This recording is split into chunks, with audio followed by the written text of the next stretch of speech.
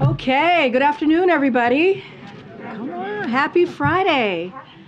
We made it. Okay, so joining us today are two critical members of the President's Economic Team and Cabinet, CEA Chair Cecilia Rouse and OMB Director Shalonda Young.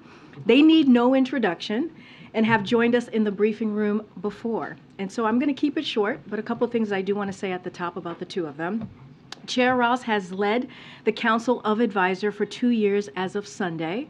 This is her third tour of duty at the White House, and she previously served as Dean of the Princeton School of Public and International Affairs. She is also the first Black woman to be CEA Chair.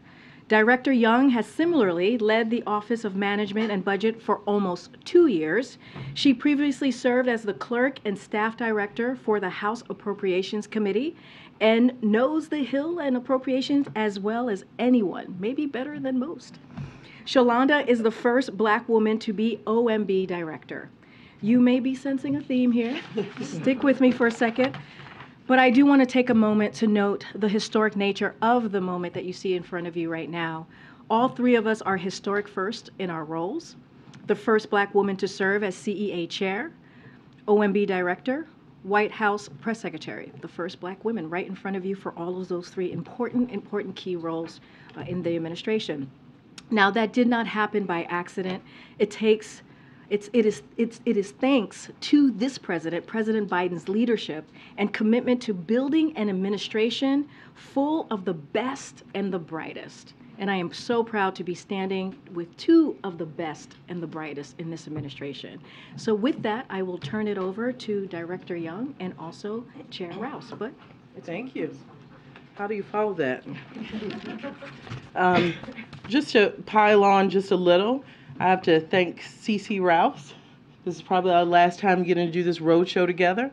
And if you've ever talked to Dr. Rouse, you know that she's an economist extraordinaire. What you may not know is that to many of us, she is a colleague that will be hard to replace. And I will miss our working relationship. And I'm embarrassing her because I did not tell her I would do this. But I think when you've been of service,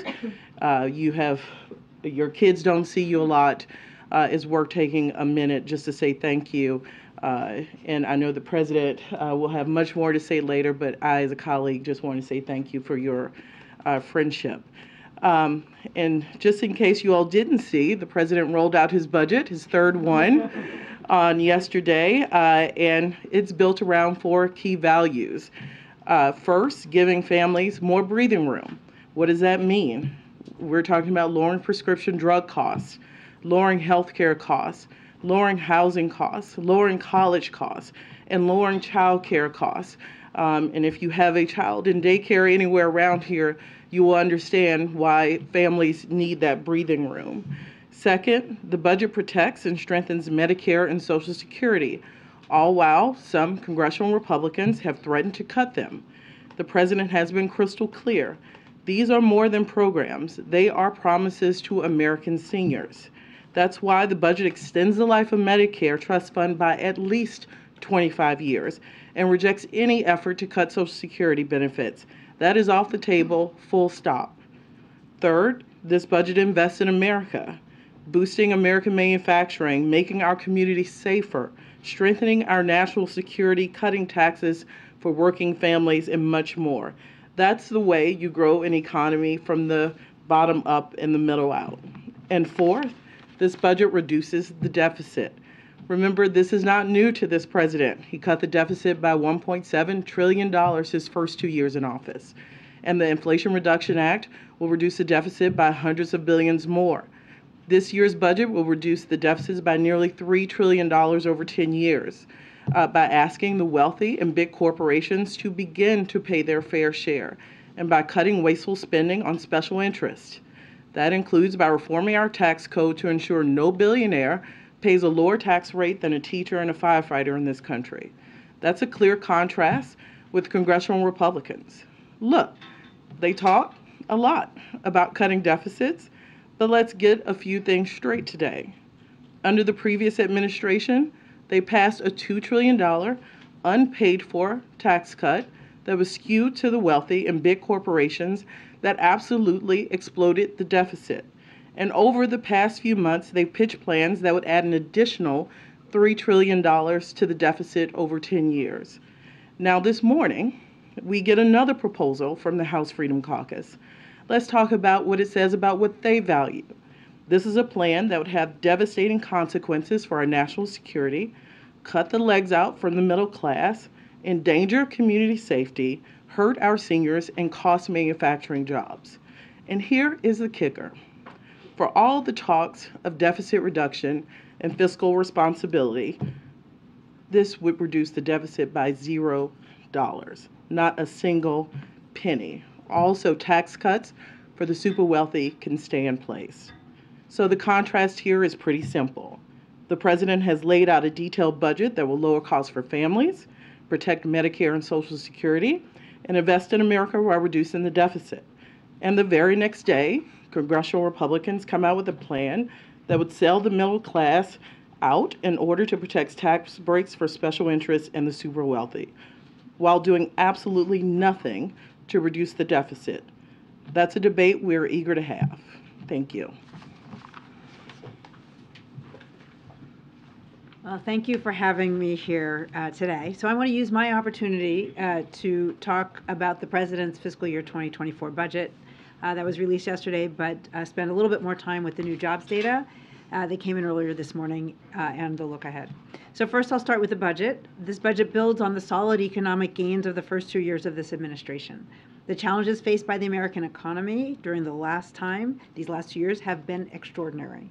The dual human tragedies of COVID-19 and Russia's unprovoked war against Ukraine continue to reverberate through every facet of our country.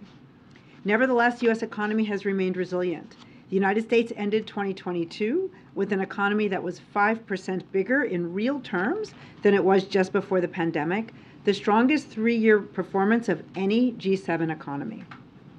Further, this morning, we learned that the employment rose by 311,000 jobs in February, and that the labor force participation rate among private-age Americans rose 0.4 percentage points in January. It has not been this high since 2008. At the same time, we know that inflation remains too high. However, even there, we see signs of easing, as annual inflation, as measured by the CPI, has fallen for 7 months in a row. We'll receive updated data on that on Tuesday. Taken together, these data are consistent with a robust recovery, one that has put us in a solid position to continue on a path forward towards sustainable growth that is more broadly shared. So the President's 2024 budget builds on this growth in 2 very important ways. First, this budget is fiscally responsible, as Director Young just outlined. Second, the budget takes steps to further support our workforce and invest in human capital with policies such as paid leave and childcare that both increase our economic capacity and help to make it easier for workers to actually go to work and balance their responsibilities. So finally, a word about our budget forecast. So we finalized our forecast last November. Since then, data have become available, including today, and some of those data from 2022 and even earlier have been revised for technical reasons. So with every new release and revision of technical data, we've learned something new about the economy and have also revised our view of it. We've continued to learn a lot about just how unconventional this recovery has been. So I think that if you told most conventional macroeconomists last June that we were about to get 7 straight months of annual inflation reduction, they would have told us that the unemployment rate would have to rise over that time. Instead, we've seen that the unemployment rate in February was the same as it was last June. And labor force participation rate is 0.3 percentage points higher. I mention this to underscore that we are in unprecedented times. And if we were producing our Troika forecast today, we'd incorporate new data and information from the past few months. As I've emphasized repeatedly, we're confident we'll get back to steady and stable growth. However, the road there will continue to be a bumpy one.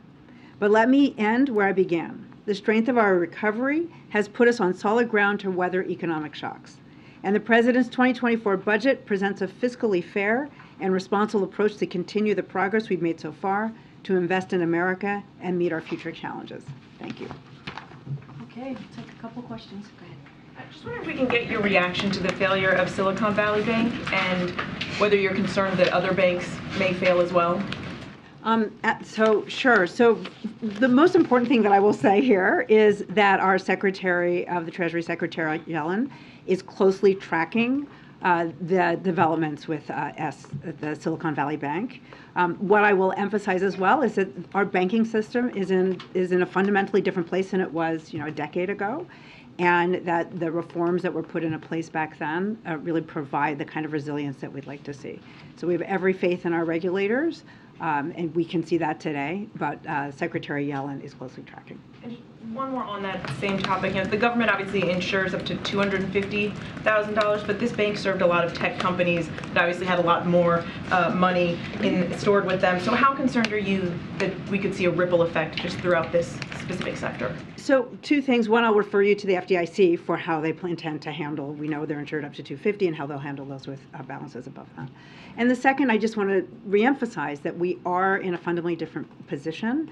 That with the reforms of the global financial crisis of 2007, 2008, we've put in place stress tests and other tools that our regulators have to provide more resilience to our banking system. So, Secretary Yellen is watching this closely. Our regulators, we have every faith that they will be as well. One for each of you, if you don't mind. Come on. Which one, Phil? Directly, you're not escaping me today. You got approach to talk about. But first, just to follow up on Mary's question, I think one thing that's different in the wake of 2008, despite everything that's been put into place in the wake of Dodd-Frank, is interest rate risk is at a level right now that perhaps banks haven't been dealing with for a very long time. Do you feel comfortable that the banking industry writ large is both cognizant of the risk and prepared for it in a different way than maybe SVB was? So what I would say is that our banking system understands these kinds of heightened risks, and that I have full faith and confidence in our regulators. Secretary Yellen has been in conversation with our regulators, with the Federal Reserve, with the Office of the Comptroller, so that they can be monitoring the situation. And they are very acutely aware of these risks, more than we are, and we have full faith and confidence that they will be tracking. They have better tools than they had in 2008, and the banking sector has more resilience. And then, Director Young, you mentioned the House Freedom Caucus proposal. Look, I know you guys were able to reach a deal on approps in December. If this is a baseline that House Republicans, which now control the chamber, are working off of, where do you see overlap here? And I'm not talking necessarily about debt ceiling. I'm talking about further on fiscal negotiations that need to happen. I mean, it's a good question. The first step is, this is why we do budgets. This is why we put it in black and white so the American people can look at what the president values, what Congress values, and we owe it to them to lay that out clearly. That's why this president's been actually pretty strong about show us the plan. And it's not just a talking point. This is why we have a budget process, because it is important that people see what you mean. It's easy to say spending cuts. What does that mean? Well, at least some Republicans have told us what that means. Before today, we heard defense was off the table. This says defense is on the table. So I think they have to figure out if this is the plan for all of them. Is this a few members? We don't know. That's why the House budget process, they have to come out with a plan. They have to show if this is a plan that the majority of their conference can stand behind. Because right now, the plan we have in front of us, by some of them, would cut critical programs when we talk about non-defense spending, education, Department of Education, Title I, IDEA, bipartisan programs, transportation, housing vouchers, where are people supposed to live with the housing supply crunch, our national defense while we're supporting Ukraine, while we're supposed to be countering China. Those are real key stark differences. And Phil, I think we're in the point of the program where we both have to lay those out and make the case to the American people, and that's what we're doing. And the rubber hits the road in the appropriations process. And we'll see if they can pass those bills that live by the outline that the Freedom Caucus has put out today. It'll be interesting to see. Good, Steve. Thanks. Director, if you could explain the President's thinking and his commitment going forward to ensuring the continued solvency of Social Security. His budget yesterday does not advance of any plan to adjust the payroll tax for wealthier individuals. You say in the document that he's interested in working with Congress. Can you explain whether that means that he hopes for a deal this year or in this Congress? So the deal is this president will not accept benefit cuts.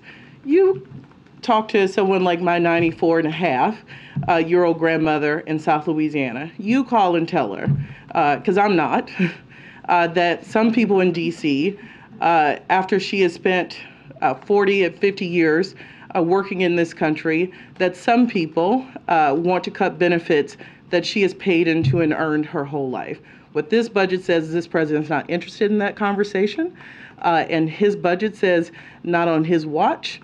So I will say in contrast, we have people who want to cut it, and we think the existential crisis for Social Security is making sure that our American seniors know this president is going to stand behind them. If I could just follow up, I mean, the thinking is that Social Security only has about 12 more years of solvency left. This seems like a good opportunity, isn't it, with divided government, for the president to make a proposal, hope for a compromise? He doesn't seem to be interested in doing that. Well, you assume the debate is from cutting no benefits and moving forward. We're trying to protect the benefits that are there now. I wish we were at the point of the debate where we could sit down and come up with proposals to extend. Unfortunately, it is clear that some people want to go backwards. We're saying this president, which he has said over and over, will not accept benefit cuts in the Social Security program. So you're assuming all players are starting from the same place. They're not. So this president has been very clear. His position is we will protect Social Security.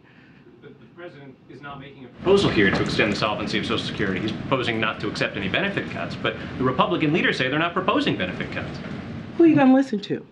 You're going to listen to the Freedom Caucus, who put out something different than what other people have saying? What we've said is Mondays, one thing is said. Tuesday, another thing said. We'll know if that is an ironclad commitment. We hope it is.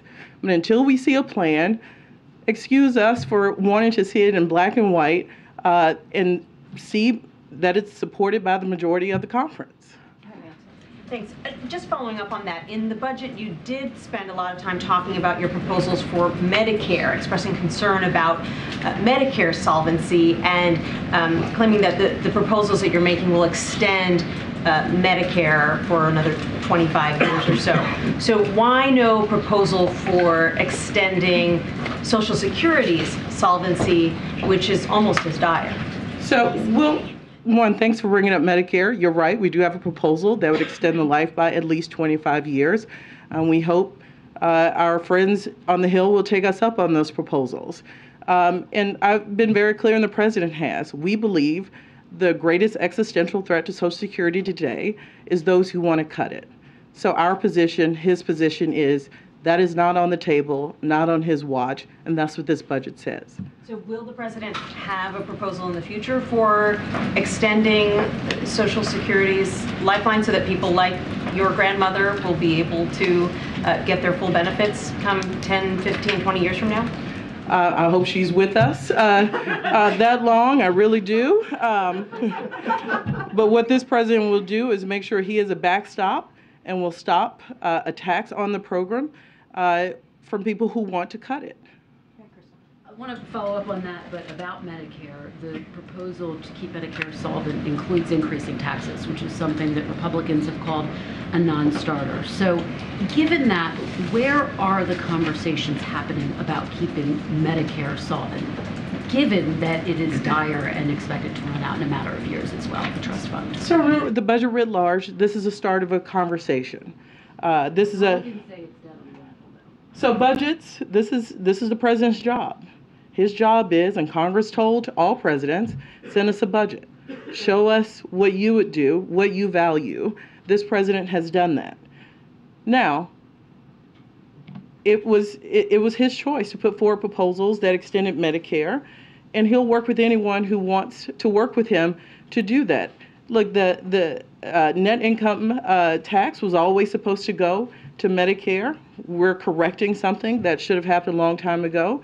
Are we asking those making over $400,000 to pay more? We are, to extend, and it has a dual benefit. It not only extends the trust fund life, it helps us reduce the deficit. So we think it's a good proposal, and we hope people take us up on it. I want to follow up with you on the debt limit. The president has been very clear he's not going to negotiate over increasing the debt limit. Will there be a parallel negotiation, though, with Republicans? In other words, would he agree to sign something that raises the debt limit unilaterally and then simultaneously have negotiations about potential cuts, which I understand you're still waiting to see the details of? Yeah, I've really tried in 20 years not to deal in hypotheticals in this town. That is a good way to get oneself in trouble. And I've been in a lot of funding debates over the years. They end differently every year. But guess what? They happen every year. So I know there's a lot more rhetoric around it with a new House majority, but we just worked together and beyond, and most critics thought we could not find a path on a bipartisan basis in December, and we did. But is this a possibility, though? I understand you don't want to lock yourself into a hypothetical, but is it a possibility that you would have parallel negotiations? I will say we talk, Democrats and Republicans, every year. That is the only way to get government spending bills done. So that happens every year, and we expect it to happen this year. Can I ask you one more on S&P? It is the 19th largest bank in the U.S. It went down in about 40 hours. What do you say to Americans who have real concerns today about their hard-earned savings and money? Yeah, absolutely. And this is why we have the FDIC and other safeguards in place in our banking system. And what I would say to them is that our Secretary of the Treasury, Secretary Yellen, the bank regulators, those who provide the guardrails and are safeguarding, are closely watching and are prepared to use the tools that they need. The FDIC stepped in very quickly here. And that's what they were doing, was protecting the deposits of those up to $250,000, and then they have a way to unwind the rest. So I will refer you to the FDIC. I will refer you to Treasury that is monitoring the developments in the system. But what I will say to you is our banking system is far more resilient than it was in 2008. We learned a lot. We've got better tools specifically so that we can protect the important investments of America. I'm going to take some from the back and then we'll come back. Thanks, Karine. I have one for each of you. Picking up on that, you said you have full faith and confidence in our regulators. Regulators are those that work for the government. Do you have the full faith and confidence in the banking system writ large? Our banking system is fundamentally different because of the changes that we put in place in 2008. For example, they have to hold more capital. They undergo stress tests. So we know that we had to build more resilience into our banking system, which allows it to withstand these kinds of shocks. So I do have faith that we have the tools for this sector and for our regulators to be able to absorb. But this is what we know today, but we do know that our banking system is in a fundamentally different Don't worry place. about the contagion effect. Again, we put in guardrails, and our regulators have much more visibility into the banking sector than they did a decade ago. And then for Director Young, there's been a lot of talk in this room over this week and then last week as well about Mexico and how to deal with cartels, transnational trafficking, etc. There was additional money thrown into the budget, $800 million worth for ICE and CBP, more agents along the border, more money to take on fentanyl, etc. Is it an acknowledgement from the president that more needs to be done along the southern border and more needs to be done taking on these cartels? Look, the president has been clear. He has asked the Secretary of Homeland Security to let him know what is needed. And that's why we're putting forth a robust request in fiscal year 24. But you're right, in December, the president told Congress, I need more than I originally asked of you months before. And Congress gave us about half of what he asked for. So we have to ask, if we're all concerned about border security, are you going to resource the men and women at the border to do their job? So we did not get everything we asked for in December. We're going to try again with this budget. We're asking for about $880 million more in CBP. We're asking for $4.7 billion in a contingency fund, acknowledging migration patterns change. So we're going to have triggers. If encounters hit a certain level, we'll access more money. We think that's a responsible way to fund this. So we're going to ask for the resources we need, and we continue to assess. And we will let Congress know, like we did last year, if that situation changes. Go ahead, Ed. Yeah. So I'm going to ask about the other thing today, the jobs report, if I could. So the average hourly wages in the jobs report is up 4.6%. The CPI inflation is 6.4%. Inflation has been outpacing wages for about a year and a half. When can Americans expect that to reverse, relief from that? So we did see that on an annual basis, we saw some the nominal wages went up lower than what we expect. We don't have the CPI report for this month, but based on what we had in January. But I will highlight that real wages in January were higher than they were 7 months ago. So we understand that inflation needs to come down. It's why it's the president's highest priority. We just got the blue chip forecast, was just released today from blue chip forecasters. They're expecting inflation to be easing to about 3.2% at the end of this year. We know that that is why it's so important for the Federal Reserve to have the independence. It is why the president is focused on lowering costs in his budget through the Inflation Reduction Act for Americans when it comes to health care, when it comes to child care, when it comes to higher education. But we are expecting to see this economy, with the labor market is robust. We're expecting to see inflation ease over the year. There may be bumps along the way, however. We know that we can't focus on any one month, but that is what most forecasters are expecting. And on jobs, real quick, the manufacturing lost 4,000 jobs. With the focus on manufacturing here, what happened? So again, yes, but we had 1 month, and we don't like to focus on any 1 month. And if we look at the manufacturing growth overall, they're higher today than they were almost 2 years ago. We've seen more manufacturing growth in the last 2 years than we have in previous recovery cycles. Again, I want to emphasize it's really important not to over-focus on any 1 month of data. But if we go back to the president's policies, if we look at the bipartisan infrastructure law, the CHIPS and Science Act, those are even the Inflation Reduction Act in terms of the investments in the green energy transition.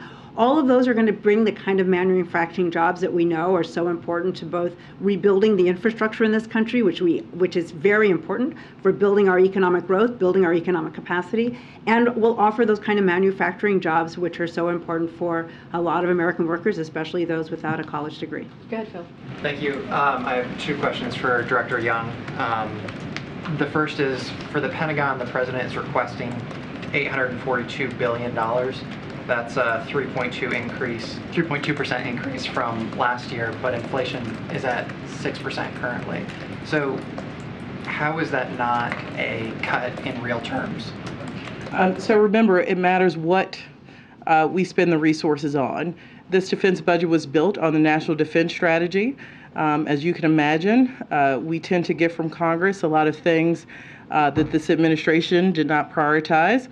So frankly, we had room in the base in which to prioritize to make sure we were taking care of the highest priority items for our national defense. So that is the basic answer. It is about look under the hood.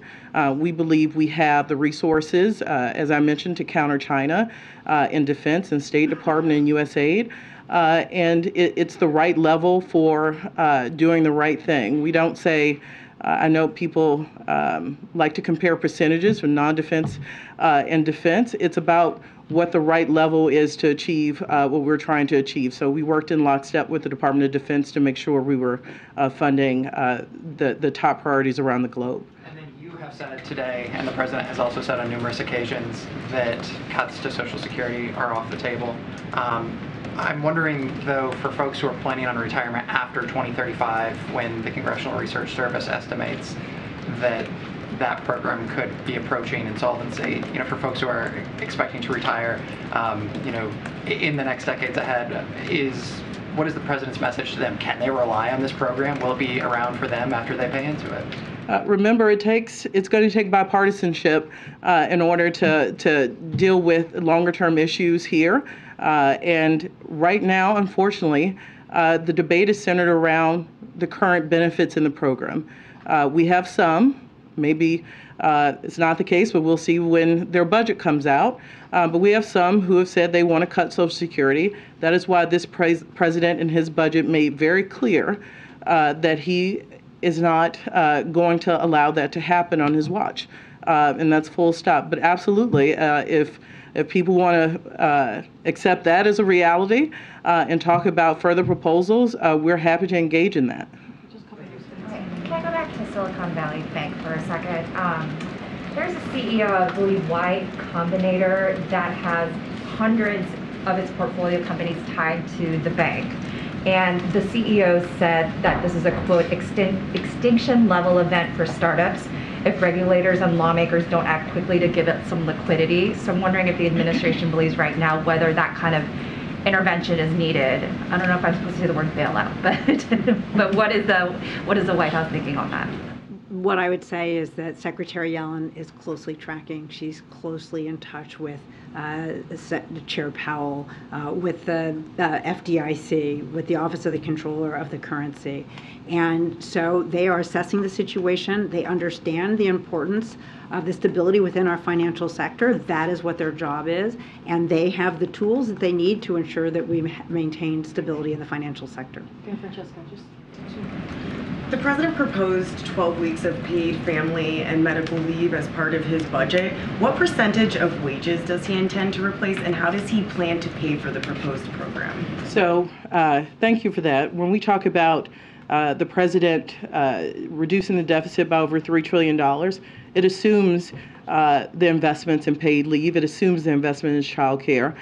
We believe that when we reform the tax code and ask the wealthiest in this country and large corporations to pay what nurses and firefighters pay in this country, that we can do things like paid leave. So those programs are already baked in. So our deficit projections, when we say the $3 trillion, it assumes that we have paid for a 12-week paid leave policy. So we think we can do those investments fiscally responsible by ensuring that we have fairness in the tax code.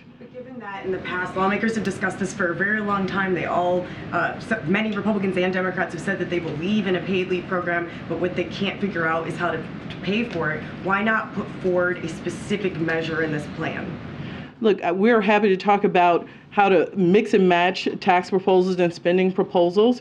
I think the important thing to know is in the budget, we've laid out several revenue sources, several tax policies. And, you know, absolutely, if some of the proposals get mixed and matched with certain things, we're open to that. I think the key thing to leave here with is we've put a suite of proposals forward that have enough revenue, more than enough to do paid leave and the other proposals that the president has put forward. Because this president, rather than talk about fiscal responsibility, has actually put forward budgets that say we should pay for what we spend. And as a matter of fact, we should pay for what we spend and reduce the deficit at the same time. Great, thanks. First for Dr. Rouse, with regard to the jobs numbers today, are you concerned that rising interest rates is going to torpedo the progress in the labor market, and that there's a disconnect between how the Fed looks at this and how the White House looks at this? So what I would say is this, look, this jobs report, yeah, that does sound different. This jobs report reflects that we have an economy that remains resilient. And the president respects the independence of the Fed and understands they have a dual mandate. So their dual mandate is both price stability and maximum employment. So I have full faith that they are focused on those two goals. What I will say is that the resilience that we see in this labor market defies expectations of traditional macroeconomists. And so we are, it's not foregone that we have to see, a big spike in unemployment in order to bring down inflation. As I mentioned before, I don't think any macroeconomist would have expected we would have seen the easing over the past 7 months that we've seen without seeing some give in the unemployment in the labor market. So, we fully expect that we know there will be bumps along the way, but we fully expect that we will see a transition to an economy that is more stable, and where there's more sustainable growth. And our forecast, the forecasts of private forecasters suggest that inflation should come down meaningfully over the course of this year, and we'll eventually get back to a more stable situation. Do you think rates are too high? So what I would say is that we see an economy that is quite resilient. And we still see, but we also understand that inflation is too high. So the Federal Reserve has to take the actions it needs to take. So we have the confidence that they will do that while also trying to achieve that soft or softish landing, which suggests that they will try to maintain the momentum in the labor market in particular, but in the economy while bringing inflation under control. Just very briefly for Director Young, you've been asked multiple times about the future of Social Security, and most of your answers have focused on Republicans wanting to cut benefits now. Keeping that context in mind, will the President make a proposal at some time during his administration to help ensure that Social Security will exist for people who are retiring, as was already asked, in 10 years? So the President has supported proposals that would extend Social Security. He has not walked away from those proposals. I'll remind everyone this is the fiscal year 24 budget. It is 1 year. That does not mean that every policy that the President and then candidate supports will be reflected in one budget year. And he absolutely has supported policies that would extend Social Security. Right now, unfortunately, we believe the thing he has to protect against most is those who want to cut it. So you're right, this is about a contrast. And we're starting from a place of having to protect Social Security, so that is what is reflected here. Peter. Director Young, do you think there is any wasteful government spending? Peter, this is why we have $1.6 billion to go after fraud, mostly in the unemployment insurance area. You probably heard the White House talk about this proposal. It ensures, you've heard the President talk about making sure IGs stay on the beat. That is a difference from the last administration, who fired some of our IGs. They go after wasteful spending and are very helpful, pointing out to us in Congress what wasteful spending is. That is why you see that proposal to make sure that we go after fraud and waste in government programs and after crime syndicates who are abusing programs that should be there for those Americans who need it. So no, the criticism from Republicans in Congress is that this budget just makes the government too big. You don't think so? We would not have a $1.6 billion proposal to go after fraud and waste and crime syndicates if we didn't think that there was some reform and cops on the beat like the IGs needed. So I did not say that. I said we have a proposal in which to go after it. All right. Thank you. Thanks, guys. Thank you. Thank you.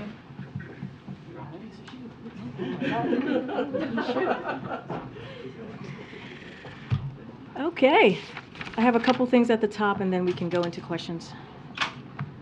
So as you all know, I guess you guys all saw, President Biden is meeting with President Ursula von der Leyen of the European Commission, which is happening currently as we're standing here, as I'm standing here and you also are sitting there. Transatlantic economic issues. I was trying to be a little bit more smooth about that and it was not smooth. Okay, transatlantic economic issues will be the central focus of the meeting, including our Inflation Reduction Act and the EU's Green Deal Industrial Plan. We also expect them to discuss our continued partnership to support Ukraine and the Windsor Framework. Coming out of the meeting this afternoon, we hope to be able to begin negotiations on a targeted critical minerals agreement and a dialogue on subsidy transparency. We also hope to be able to jointly commit to a deadline for finalizing negotiations on the global arrangement on sustainable steel and aluminum. We announced yesterday, as you all saw, that the President and the First Lady are looking forward and are going to be headed to Ottawa, Canada on March 23rd to the 24th. And so President Biden will reaffirm the United States commitment to the U.S.-Canada partnership and promote our shared security, shared prosperity, and shared values. While there, President Biden will meet with Prime Minister Trudeau. They'll discuss a wide range of topics, including defense cooperation, strengthening our supply chain resilience, our efforts to combat climate changes, as well as regional and global challenges like supporting Ukraine, addressing irregular migration, and combating the synthetic opioid crisis.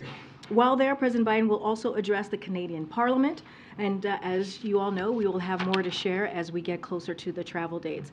One thing that I wanted to share or speak to this afternoon is basically what we have seen this past couple of weeks. So I just want to take a step back a moment and really call out the shameful, hateful, and dangerous attacks that we have been seeing on the LGBTQI community, as we've seen this week, as I said, and also last week. Look, it started with a speaker at a conservative conference calling for the eradication of transgender people, language that not a single national Republican leader has condemned. In Iowa and Tennessee, Republicans are now calling for legislation to attack gay marriage and protections for same-sex couples. In Florida, just Florida alone, Republicans introduced 20 bills on a single day to roll back the rights of LGBTQ community. One of those bills would give the state the right to remove kids from their parents just because that kid is transgender. And just think about that. Just think about a kid who's sitting at home in this community, who's listening and hearing elected officials talking about how they want to take away their rights, or how they want to even threaten their parents with felony charges for seeking health care for their children. These kids are sitting at home having to listen to people who are supposed to protect them and their freedom saying these horrific, ugly, despicable things. So far this year, we have seen more than 450 anti-LGBTQ bills introduced at the state level. You've heard me say that before, amounting to a record number of anti-LGBTQ bills in our country's history. Guys, today is day 70. It is day 70 of 2023. The same leaders that tout freedom apparently don't extend their love for freedom if they disagree with who you are, who you love, or how you parent. It's government overreach at its worst, taking away rights from the vulnerable, all to distract from a deeply unpopular agenda that caters to the ultra-rich. As the president has made clear time and time and time again, you have heard him say this not just as president, but also as vice president, also as a senator throughout his career. He believes that everyone in this country should live with the safety and dignity. With the safety and dignity. There is no asterisk over the word freedom in this country. We will not hesitate to call out this behavior. If I have to do this, or we have to do this, or the president has to do this every week, we will. And I'll just say what the president has said over and over again when it comes to LGBTQ plus community, when it comes to vulnerable communities across the country that are constantly being attacked. We have their back. The president has their back, and that will continue. So now the week ahead. This evening, the president will travel to Wilmington, Delaware. On Sunday, the president will return to the White House. On Monday, the president will travel to San Diego, California, to meet with Prime Minister Anthony Albanese of Australia and Prime Minister Sunak of the United Kingdom and discuss the Australia-United Kingdom-United States Partnership, also known as AUKUS. The president will also participate in bilateral meetings with Prime Minister Sunak and also Prime Minister Albanese. On Tuesday, the president will travel to Monterey Park, California. The president will discuss his efforts to reduce gun violence. Then the president will travel to Las Vegas. On Wednesday, the president will discuss his plan to lower prescription drug costs. In the evening, the president will travel to the White House from Las Vegas. We will have more to share on St. Patrick's Day, one of the president's favorite holidays in the days ahead, as you all know. It'll be a lot to celebrate on March 17th. With that, Sungmin, you want to kick us off? Two quick questions. Sure. Will the president sign the legislation that would declassify information about the origins of COVID? So look, I know that it was just passed, if I remember correctly, it was just passed out of the House today, right? So we're taking a look at the bill. We have continued to share information, as I've mentioned many times before, with members of Congress. And as you know, the first few months of the president's administration, he came into office. He directed the intelligence community to declassify information, assessing COVID origins, and to make that report public to Americans' people, to to the American people, because we know and he understands how important it is to get to the bottom of COVID origins. We will continue to use every tool to figure out what happened here, while also protecting classified information. Again, we're going to take a look at the bill. I just don't have anything to share on how we're going to move forward at this time. Also passed it unanimously. So why would President Biden not something that literally got no opposition in Congress? I totally understand. It is the right of the President of the United States to look at the legislation that is going to be coming before him, and we'll have more to share. And one quick clarification request on what he said earlier today. He was asked about Saudi Arabia and Iran reestablishing diplomatic relations, and he said the better the relations between Israel and their Arab neighbors, the better for everybody. Can you just clarify what he meant? So look, as it relates to Iran and Saudi Arabia, we are aware of the reports and would certainly refer you to the Saudis, as they are clearly came together with this plan, and they will provide more details. But generally speaking, to your question, look, we welcome any efforts to help end the war in Yemen and de-escalate tensions in the Middle East region. That is one of the reasons why the president, you saw him travel over the summer to have those conversations. De-escalation and diplomacy together with deterrence are key pillars of the policy that President Biden outlined during his visit in July in the region. So again, de-escalation, tensions in the Middle East clearly is a priority, and he welcomes that. Thank you, Karine. Still on the Saudi-Iran deal, you and other officials have often said that the JCPOA is just not a focus right now for the administration. Is this still the case in light of the Chinese broker deal that renews ties between Saudi and Iran? And should China be able to expand the Saudi-Iran deal to bring Iran to return to JCPOA? Would the administration support that? So our opposition, as we have stated the last couple of months, as it relates to JCPOA, has not changed. It is not our focus right now. It is not on the agenda, and I'll just leave it there. We've been pretty consistent on that, and so that hasn't changed. Okay, and just to follow up on Somin's question, did the president just misheard the question? I'm still confused with your explanation. I mean, there's no confusion. I just laid out how we feel about the de-escalating tensions in the Middle East. We've been very clear about that. The president laid out his plan during his trip, the pillars of the policy during his trip in July. It's just that hasn't changed, and that still stands. Okay. Karine, thanks. I just want to emphasize there's high interest in knowing if you will sign the bill to declassify the order of scope. Do you think you'll get an answer by the end of the day? We're going to look at the bill. I can't give a timeline. That's something that our team here has to take a look at the bill that has, as you know, has been gone through Congress, and just take a look at it, and we'll get back to you all. I don't have a timeline on that. Okay. I want to follow up on the comments you made at the top, and you highlighted Florida as one of the places in which LGBTQI rights are under attack. Today, Governor Ron DeSantis said that Florida is where woke goes to die. He also said of the COVID response, we were right and they were wrong, in reference to this administration and the past one. Can you respond to any of that? Okay. Can you say the first one again, the first question? So, can you respond to Governor Ron DeSantis in Iowa today, who said Florida is where woke goes to die? So here's what I have to say. When Republicans, extreme Republicans, these MAGA Republicans, don't agree with an issue or with policy, they don't bring forth something that's going to either have a good faith conversation. They go to this conversation of woke. But that is not actually policy. What that turns into is hate. What it turns into is despicable policy. And it's just not the way we're going to move forward. This is not protecting freedoms. This is not having a good faith conversation on how we can move the country forward. This is about we're talking about attacking young kids and their parents because of how they view themselves, because of how they see themselves, because of how they want to live. Kids and their parents. What does that have to do with anything about being woke? That is just hate, and it is shameful.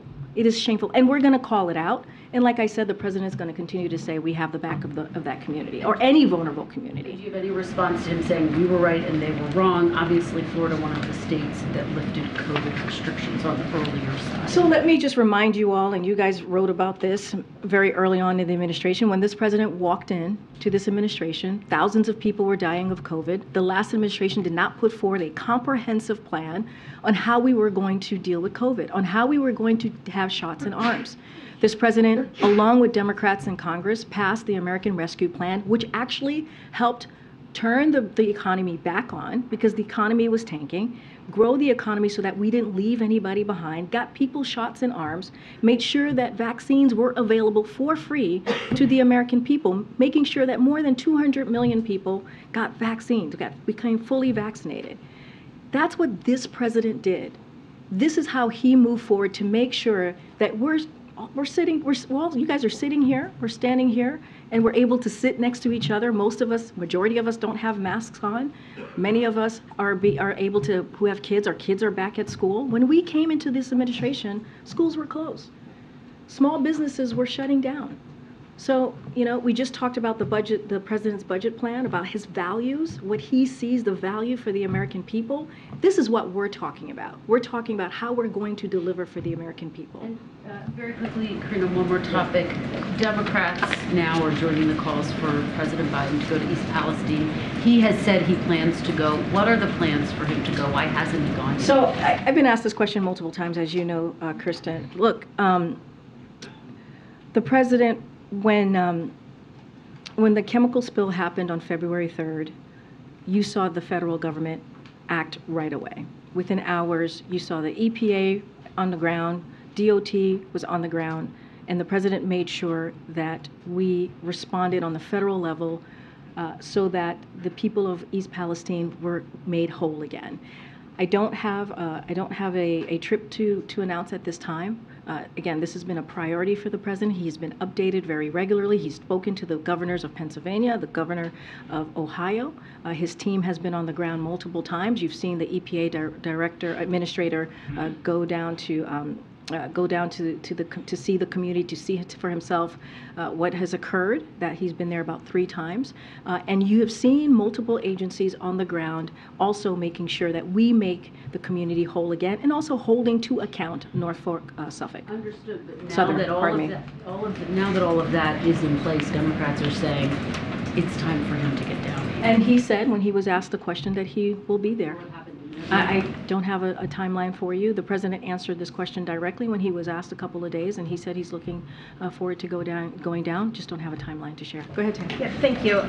Do you have any update on when a decision will be announced on the Willow project? And can you confirm that the president was participating in conversations on the project this week? How actively involved has he been? Well, I think I confirmed, I don't know, earlier this week that he had discussions with the delegations of in Alaska. So I did confirm that he has had those conversations. Look, as I said also on that day, that this process is led by the Department of Interior. They're the ones who make the decision, the Secretary of Interior. So I would point you for any specifics or timeline or details on that to Interior.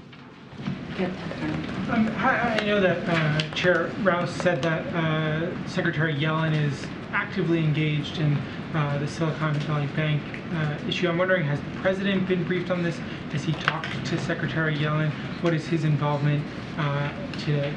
That's a good question. I haven't had a chance to speak to the president. Just, as you know, this has been occurring over the last couple of hours. What I can say for sure, and certainly I'm going to let the economist who is in front of you all speak to this, let her word sit, but I just follow up and say Treasury is certainly tracking this recent developments and remains in touch with regulators. And so for any specifics or details on that, certainly I would refer you to Department of Treasury. This has been developing over the last couple of hours. I just haven't had a chance to speak to him about it. One quick follow-up. I know two of my colleagues asked about this. I think the reason that there's confusion about the president's comments earlier today is because he was asked about a relationship between Iran and Saudi Arabia and brought up Israel. Obviously, Israel is a neighboring country, but it's not party to this new arrangement. Did the president just mishear the question? Did you have a chance I have to be ask very honest. I didn't hear the question that was posed to him, and I didn't hear how he answered it. So I would need to hear it for myself before I can give you an answer. What I can say to you is what more broadly how we see the relationship and how important it is to de-escalate